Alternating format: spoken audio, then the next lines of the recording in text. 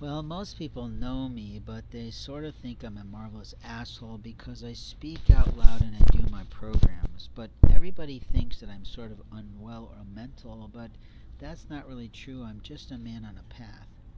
And my path has changed through many business opportunities and many ways of self employment and a few times working for people. But what I mostly found in those environments is a lot of corporate abuse. And I just wasn't interested in being a part of that musing. You see, when I was a manager level, I still had people who reported to me and I still had to train them to replace me. And that's one of the things that I really did when I worked in manufacturing was that I knew that I was leaving. I knew I'd be leaving in a few months' time because I'd already started job hunting. And openly I didn't have to tell people because people are horrible at that. But the reality is what I chose to do was to train 3 people to replace me. And for the most part, they could replace the basics of what I was doing, but not the mentality in which I was doing it. I also made some mistakes that early in my career of not thinking how costly it was to keep repeating things to be perfect, but that's on me and not on them. I learned the hard way with that. But what I can tell you is about people who are harmed like me, that when they're harmed, and they never quite recover from that. When they're in love, and they never quite stop loving with that. What I can tell about people who are outside of me who think they know me is that you rarely know me. That I'm a man that is very complex, very intelligent is somewhat true, but I'm only intelligent about the things I know about. I'm not intelligent about the things you know about. It's one of the reasons that my marketing program, The Spirit of Your Company, works so well. Because while you're talking to me, while I'm sort of investigating in you and sort of interrogating you and sort of questioning you, I'm learning more about you and I'm learning things about me. I'm learning what I like about me, I'm learning what I hate about me, I'm learning what is good about me, but at the same time I'm learning about you and how you talk to me, how you relate to me, how you impact me, how you say things to me, how you arrogantly interact with me sometimes. I learn about you. But what my job is not to just learn about you. My job is not to, let's say, profile you, but my job is to help you take the language that you naturally speak and don't think about using to talk and promote your business with. And that's how we get the marvelous taglines and mantras that we do. Because I'm a keen listener. I have both divergent and dialogic thinking processes. Dialogic is something that's very linear and it allows me to really think in patterns and think of processes that get from one part of a process to the end of the outcomes we're looking for. Divergent thinking allows me to consider things from a different angles and different perspectives and different data and different emotions and different psyches and different spiritualities. And that's not the perfect example of that, but if you want to learn more about Kantian theory and other types of things, by all means, read Harold Kushner's books and works. But there's all kinds of books in my past history that have produced a life for me.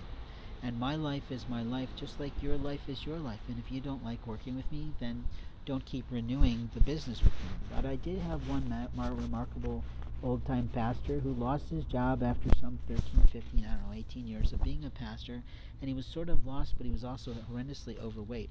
And there's something we know about churches today. They're looking for a look that makes them great, which often means that sometimes they keep employees who are horrible for the church and literally ruin relationships. And I once was working in a telecom version of a marvelous church in my community, but I got tired of dealing with the prima donna gay drama teacher who was really over the whole department.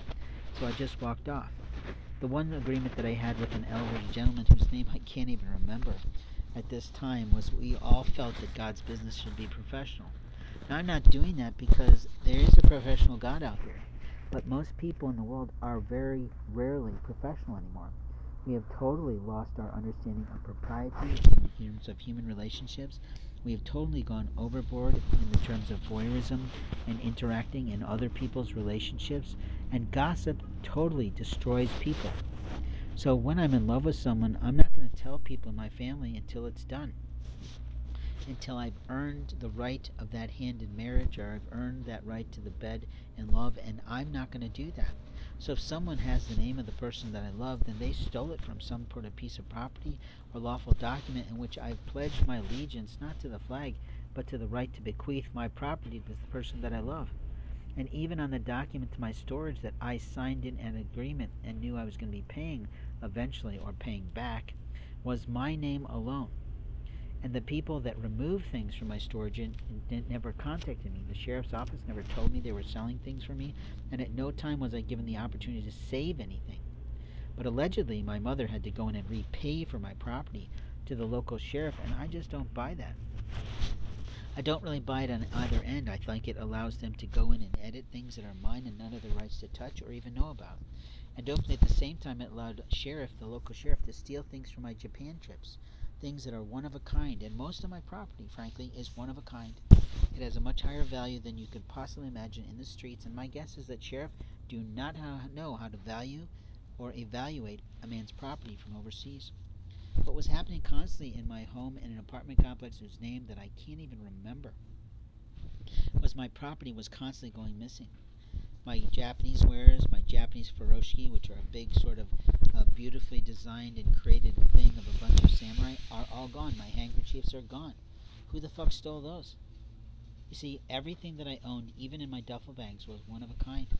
My netsuke from Japan went missing, and that's one of the happy gods. And a little Buddha that I carried for my faith was also went missing. But all my metaphysical necklaces are gone, 10 of them in all. My hats that belonged to my son that I was given by him, gone. A Harley Davidson hat that I bought in Ohio, gone. And openly my belt buckles that came from my father and other gifts from people to me out of love, gone. A marvelous dragon belt, a marvelous world peace belt, a marvelous eagle belt buckle, gone. My rights, gone. My rings for my manhood, gone. My Celtic cross, gone. My dragon rings, gone. My wedding ring with angelic writing on the outside and the translation on the inside, gone. And openly, nobody had the right to do that. So when you think I don't like police, I've got plenty of reasons why I hate them. They ripped out my ACL repair that my father paid for.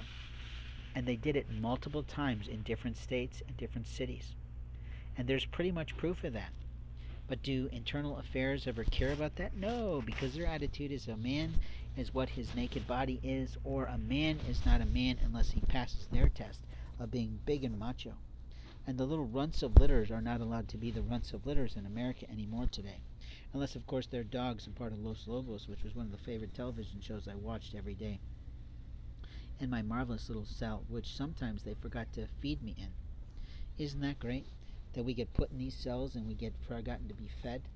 And yet previously, when I stayed for a month in a medical unit, a older gentleman who had plenty of money and lots of cars on his property, and a black man, always gave me his extra food in just in case I was so hungry, because pretty much you starve there, and their version of nutrition is bullshit. But hey, what happens to all that marvelous dollars that they make, right? And what we're doing is paying the worst people to care for our inmates and the worst people to care for people in hospitals. So forgive me if I hate both processes or both industries. But as so far, if you want me to like your industry, then by far your overall organization across the board and across the land ought to be working appropriately with professionalism, love, and care. In America, we have the right to express our opinion. It is a part of our rights underneath the Constitution.